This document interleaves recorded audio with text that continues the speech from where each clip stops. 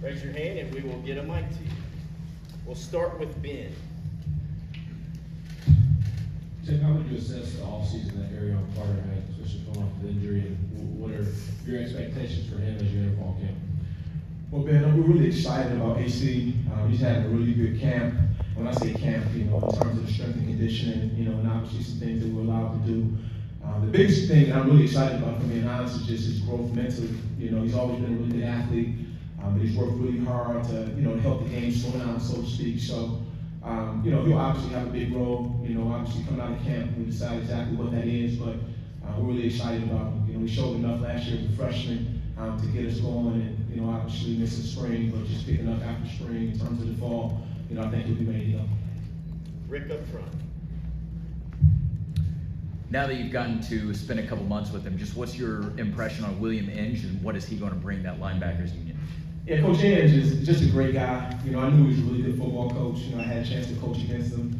I met some other different places, and I love the way his linebackers work. So he has not disappointed, in terms of how he teaches, the way the kids have gravitated to him. It's kind of what I expected. I think the biggest thing, though, that I really enjoy is just the way he mentors the kids. He's just a really good guy.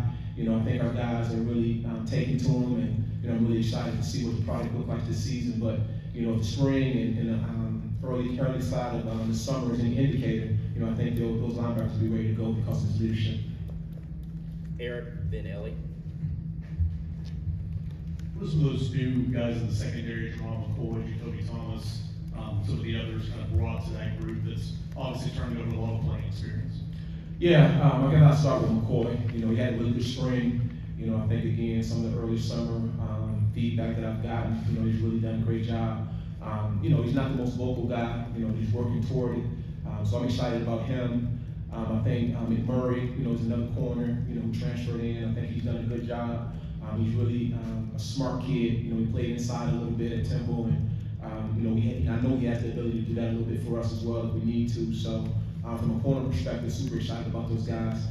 Jacoby Thomas, again, he's kind of that, bigger presence, that we're looking for. Very physical. We showed that in the spring. I think as the game starts to slow down for him a little bit with our playbook, I think we'll be able to see some of the athleticism that we saw on tape at Middle Tennessee. So we're excited about all those guys. We think we have a really good group of talent, based on some of the younger guys and some of the transfers that we brought in. So I'm super excited to watch these guys work in camp, and I think these guys got a chance to be really good for us. Ellie, then Noah. Coach, best thing you've done while you've had some downtime recently? Oh, wow. I don't know, my wife might say it hadn't been any downtime, but we had a chance to go to Puerto Rico. We enjoyed that. My cousin was renewing her vows, so that was good. You try to, spend quality time with your family when you can, but to be honest with you, football is never too far away. So, it was a lot of film watching, a lot of preparation behind the scenes, but, we did enjoy Puerto Rico. And I appreciate you asking that. I think nobody else cares about that type of stuff. So thank you. Coach, right here. Coach Howell was just here talking about maturity. He said kind of the most mature group of newcomers he's had. You mentioned the transfers there, obviously, but I got off Boo Carter. Have you seen that out of him as well since he arrived? Yeah, Boo was great energy all the time. He's a guy that is always 100 miles an hour. So yeah, I think as he continues to, grow in our program, I think he'll continue to get a little bit more mature. We definitely like, what he brings from a football perspective. He's a kid that works hard, wants to do well. So yeah, he's shown some maturity, but I think you'll see even more, once he gets his feet wet a little bit. Casey, then Frank. Coach, back here. You talk kind of specifically about the secondary, those newcomers. Just what excites you though the most about having a young group that you can kind of sculpt? Yeah, that's a great question. I think just the overall talent. I know we can run. We have some guys that can pick them up and put them down. So, I think the overall speed that we have in that room is exciting. I think anytime you get a chance to develop, we're coaches, teachers first. So, it's always great to be able to put your hands on them and watch those guys develop and grow. So, I think that's what I'm most excited about, to watch these kids, reach their full potential. And I think we have some toys, some guys that we can work with, and I think we'll see that this season. Back here, Coach. Yeah. How would you describe the way James Pierce impacts the game, and how much confidence does it give you knowing you've got him up there? Yeah, I think James, he made great strides from his freshman to his sophomore year, and I expect him to make even better strides this year. But anytime you got a guy on the edge that can affect the game the way he does, he has a really good first step. He's put on good weight, he's got stronger. So, I tell the defense this in general. We're always trying to create one-on-ones so we can, and it's their job to win the one-on-ones. And I know that James will have the ability to win the one-on-one, which obviously gives us great confidence as a defensive staff. So, I think the sky's the limit for him. He's super smart. He works at it. We're expecting him to have a really good year. Patrick, then Dave up front. Coach, one of your new guys at Stuart Ross at that same position, seeing him over the summer, what were your initial impressions of getting him in your program, and maybe what were your expectations for him? Yeah, we're super excited about Jordan. The biggest thing, to be honest with you, just his size. You see those guys, during the recruiting process, and I think our strength program has done a tremendous job of getting them stronger, getting them leaner. So, I just love his size. He's a kid, he doesn't say a ton, but it's nothing to walk through our football building and see him somewhere watching tape. So I know he's a kid who wants to be great, and his work ethic aligns with that. So we're excited for him.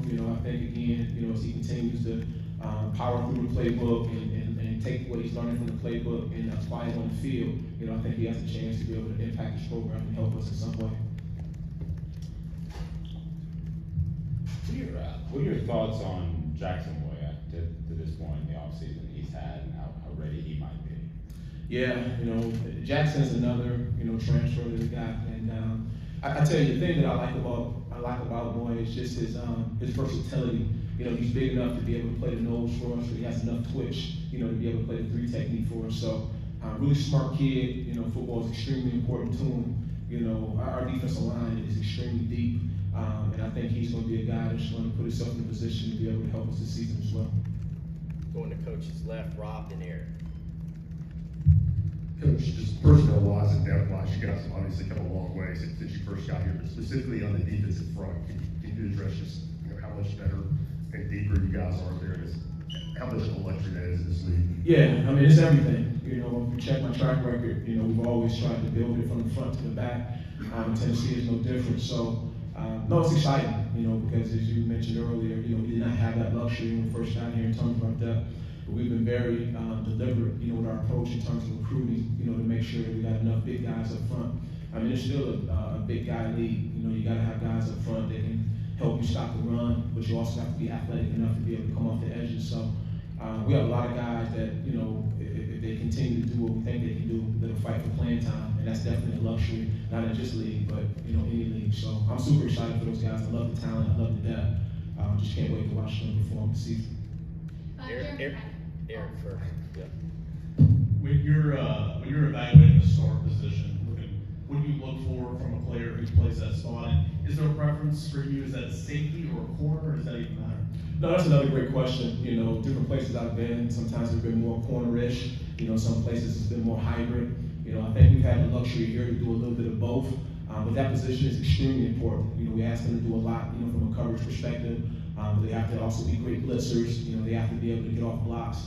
So, we really worked hard, between, JT, you talk about Christian Harrison and obviously Boo Carter, but if I'm being honest, we worked everybody a little bit at that position because it's super important. We lost 2 within a span of a week, a year ago, and, we don't ever want to be in that situation again, but, those 3 guys I mentioned are very versatile in our defense. They're good athletes, they're tough guys. They also obviously have some coverability. So, but yeah, it's probably one of the more challenging positions on our defense, and super excited about the 3 guys I just mentioned. To the back, Paige, Reese, and Emily. Okay, take 2. Coach, Jeremiah T-Lander, you obviously saw a lot more playing time or increased level of playing time towards the end of last season. He's spoken a lot about his confidence increasing every day. Where has he developed the most to continue that confidence? Yeah, you can see the confidence all over his play. He's always been a smart kid. He's always been a work hard kid. But we saw him make a lot of plays in the open field last year, and playing our defense. You're going to be in those situations, and he did a really good job of making the plays he needed to make this spring. So, I've always been a fan of him. He's a coach's kid. Super smart, works at it. So, I'm really anxious to see how he picks up where he left off in the spring, and takes it and puts it toward the fall camp. So, he has a chance to really help his defense and impact it in a positive way. Coach, back here in the back. Can Keenan Peely, how much has his injury lingered, if at all, and how much does he understand your scheme in his second year? Yeah, KP is really smart. He's played a lot of football. He's a tough kid. I'm pretty sure he's healthy at this point. And even if he wasn't, he wouldn't tell us. So he's a kid that's always trying to do things the right way. He's worked on being more vocal. Like I told him, everybody respects him. He's a hard worker. It was tragic to miss him last year, but he worked really hard in the spring. Had a lot of great tackle opportunities, which is awesome for us. So I know our trainers wouldn't put him out there if he wasn't healthy, and he's been out there a ton. So we're excited about him. Like I said, great leader. And for a big guy, as I mentioned earlier, you have to be able to play in space in our defense, and he's shown that he can make plays in space, and we always knew he could quarterback the defense. So we're anxious to see him as well.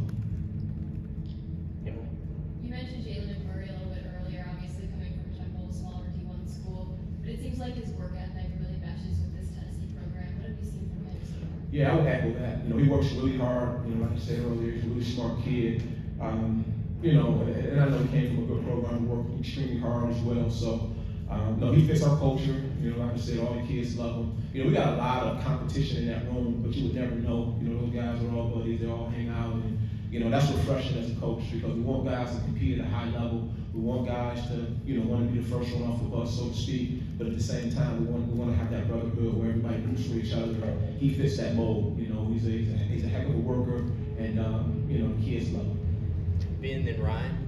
Jim, with Christian Charles, he was the guy that started as a freshman, and then injuries have kind of gotten in the way the last couple of years. Where do you see Christian right now in the secondary? And do you anticipate him being a factor back there? Yeah, he's kind of an X factor. I'm glad you asked that question. He's just had what you may consider just some really bad luck, since he's been here. But, he's never had a bad day. He keeps his head up. He works. He's always been a kid who's really smart and versatile. Watching the tape against a couple of opponents, and I forgot he played corner for us. So, we got him at safety right now. I think he can play, any three of those spots. We mentioned the star position and being able to cover, being able to, be physical and tough, and he fits that narrative as well. But he's definitely going to start off in the hash rush right now. Like I said, we have a great room. Guys are competing. I don't think anybody feels like they've won the job to this point, and he'll have just as much of the right to earn the job as anybody. So we're excited for him. Knock on wood, he'll stay healthy this year, and he'll be able to reach his full potential as well. Ryan. Coach Becker, how do you feel about your depth at the Leo position, and with all the depth you do have up front, is there any way to be able to get those guys on the field together in some packages or anything like that? Yeah, I feel really good about our Leos. Josh Joseph, he's rotated in with James a ton last year. Josh, I think some people forget, he started when I started. He played a ton as a true freshman. Had a solid year last year. But I think he'll be the first one to tell you, he knows there's still meat on the bone. So, we're excited about him. We mentioned Jordan already. That room honestly is really deep. There'll be some situations where we'll be able to get both of them on the field, no different than what we did last year and the year before that. But I think the competition in that room will continue to push greatness. I think it'll give James a chance to continue to grow. As Josh is with him, and obviously we mentioned Jordan. So we just got a lot of guys. I think as we continue to grow with those guys and work through it. I think even Caleb Herring, was the guy that did a lot of really good things in the spring as well. We're anxious to see, his development. He did play a little bit for us as a freshman last year. So, it's obviously the deepest position we've had, the deepest Leo position we've had since we've been here. And it needs to be. We asked a lot of those guys, no different when I asked about the start. We asked those guys to be great, coming off the edge. Those guys have to be able to drop, play man in certain situations. So, we think we got the guys to do it. We're expecting a lot of great production out of that room. Last two questions, Wes and Dave. Tim, obviously, with all that competition back there in the secondary, with all that competition back in the secondary, is it comforting to know that there's such a kind of a deep group of wide receivers on this team, and different kinds of receivers that can push those guys and give those guys different tests? Yeah, iron definitely sharpens iron. I think our guys recognize that in the recruiting process. We'll have tremendous receivers year in and year out. We feel like we're building the back end the same way. So the more those guys can challenge each other in practice, the better it'll be for us in the long run. It's a league that has a ton of great wide receivers, and the fact that we get a chance to go against some great ones in practice only helps us. My last season. Mike. Do you see playing Tellender some at the outside, or primarily is he your inside back? One more time, I'm sorry. Tellender, do you see? T-Lander. T-Lander, Yes, sir. excuse me. Playing him some outside, or is he primarily your Mike back? Yeah, I mean, that's yet to be determined. I think right now, he's playing inside for us. Depending on the call within our scheme, sometimes our linebacker need to play on edges. So I think he's shown that versatility in the spring, that we have great confidence we can, but I think we'll find out more, obviously as we get into this fall practice. All right, thank you, Coach. Thank you, guys.